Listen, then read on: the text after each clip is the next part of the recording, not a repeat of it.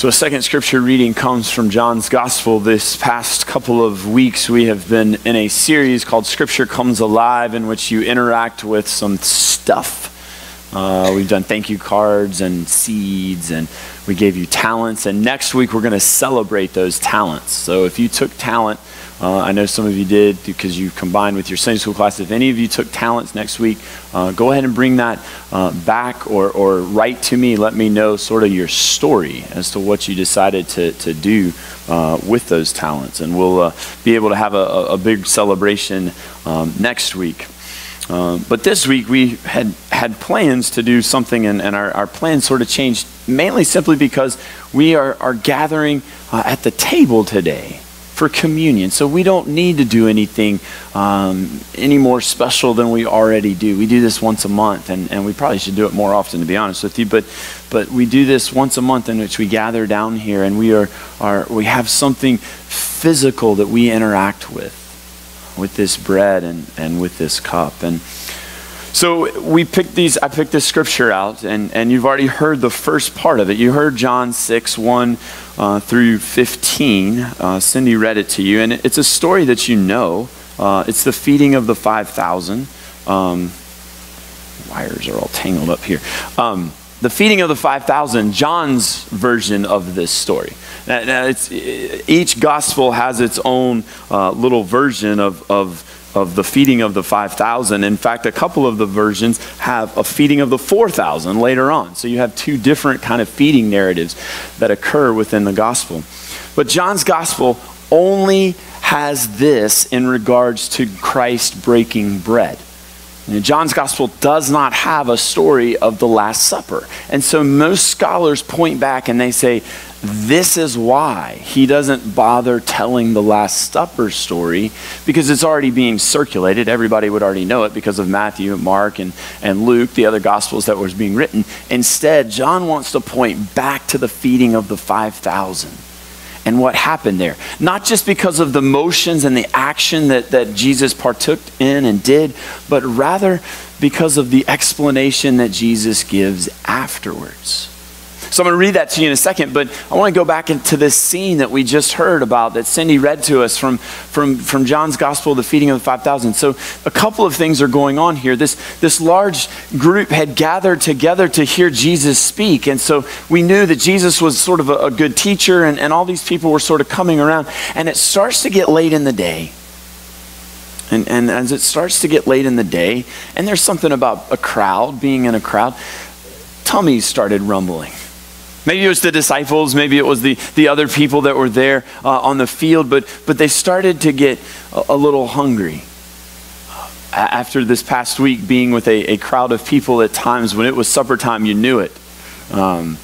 People get hungry. You know, it seems like when we gather together and you know a meal is supposed to be coming. And so it was the time of day in which they were supposed to have a meal together.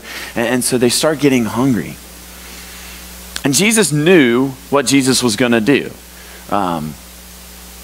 But he was sort of testing, as he did, as leaders are so inclined to do at times, is to sort of test their followers and their disciples.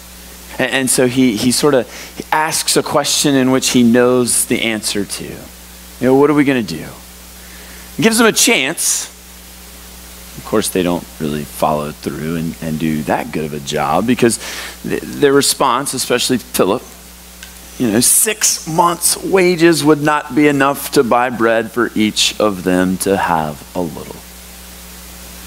Have you ever felt overwhelmed?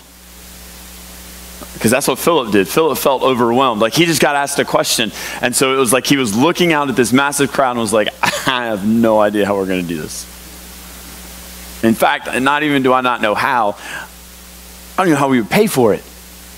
Because 6 months would not be enough. And in response to that, another of the disciples comes and has a solution. And he may not even know the full extent of what this solution was. But he had an idea. You ever been a part of a group in which somebody came and they had like a wild hair solution, and you're like, that's crazy. And then later on it worked? And it just so happens, and we've pointed this out to you before. I know Carol has because he preached this. I remember the sermon that he preached. I don't remember many sermons, but I remember his when he preached this. And that it's Andrew, the disciple Andrew, that brings the boy who has the fish and the loaves. It's the patron saint of our church name. We're St. Andrew's Parish. And so it's Andrew that provides something small, offers something what would seem inconsequential to Jesus that allows Jesus to do Jesus' thing. We should probably remember that as members here, as attenders of St. Andrew's Parish.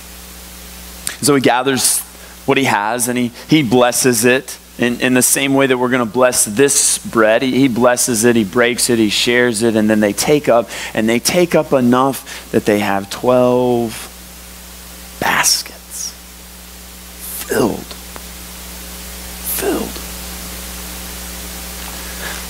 And the 12 is a significant number, of course, because he has the 12 disciples there. There were the 12 tribes. It's a number that sort of insinuates completeness, like it is done. And not just done here, but done in completion. And John calls this one of the signs. John doesn't use the word miracles because that's sort of what we want to look at. We want to look at this and be like, this is a miracle. Miracle. I love the miracles. I can't explain them, but I love them. This is the point of how supernatural Jesus is and how great and how mysterious it is. And I think there's a place for that in time, but I like the word sign. I like John's use of the word sign because it points to something else. What does a sign do? A sign points to something.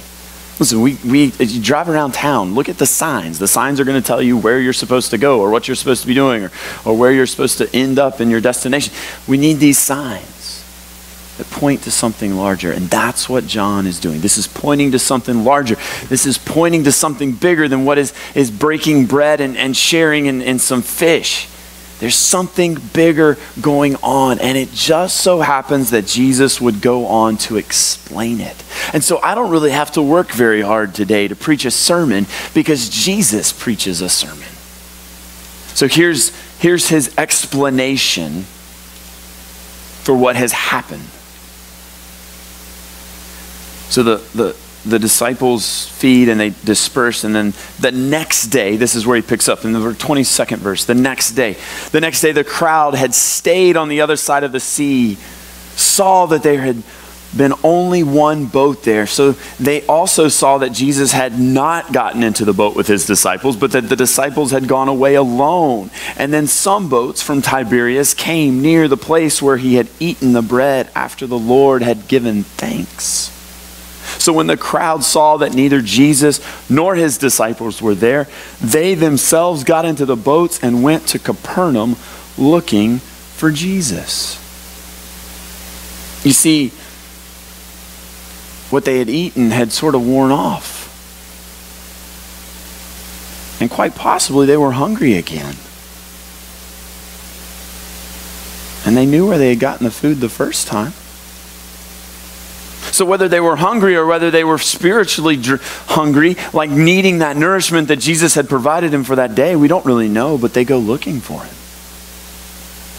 And when they found him on the other side of the sea, they said to him, "Rabbi, when did you come here?"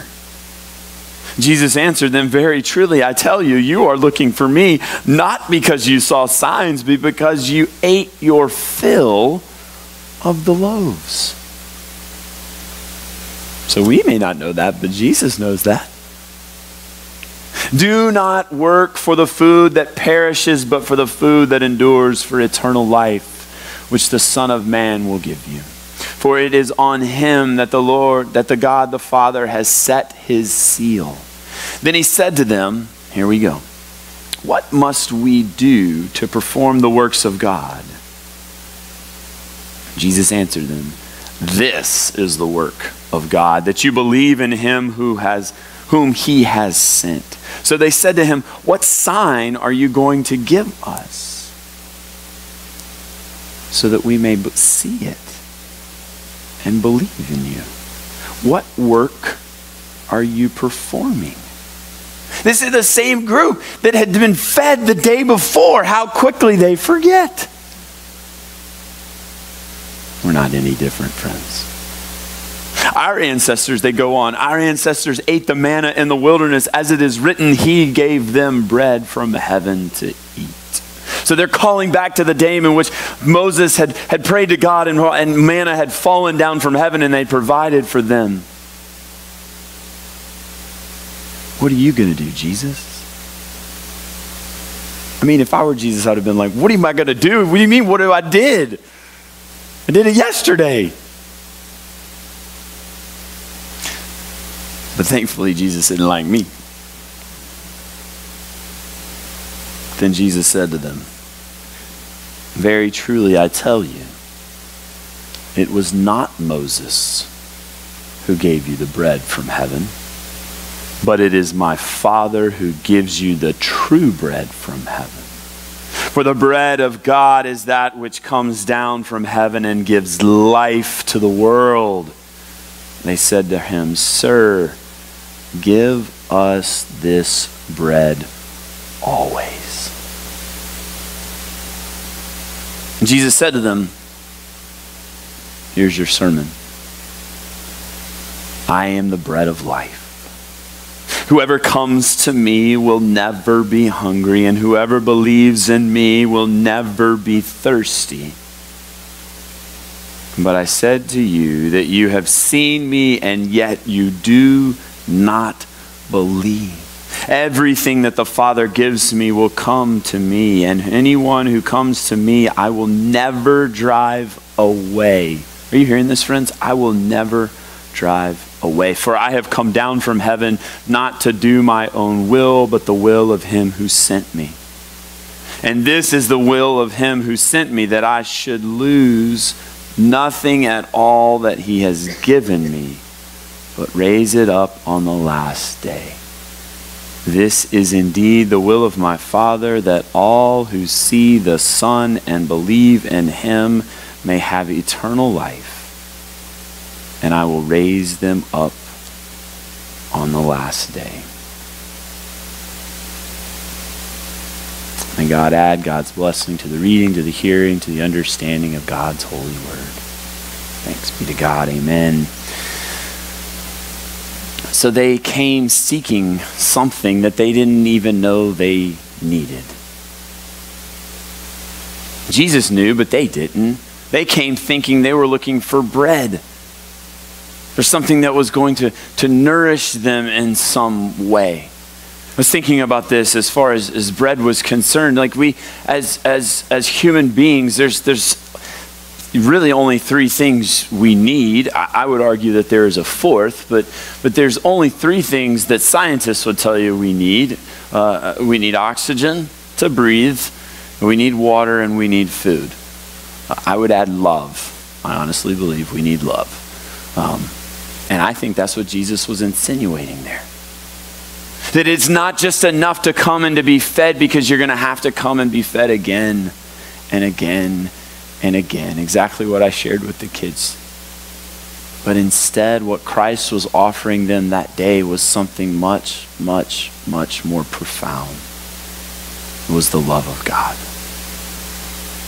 You see, so in John's gospel, he doesn't reference the Last Supper because he doesn't need to. Because see, in the Last Supper, it was Jesus' way of gathering his disciples together and simply saying to them, listen, I will always be with you, and I'm going to take this meal, and forever after this day, you're going to remember me and my love anytime you break bread and anytime you share the cup. And so as this body is broken, as this blood is poured out, you are reminded that you're loved. This is why we do it.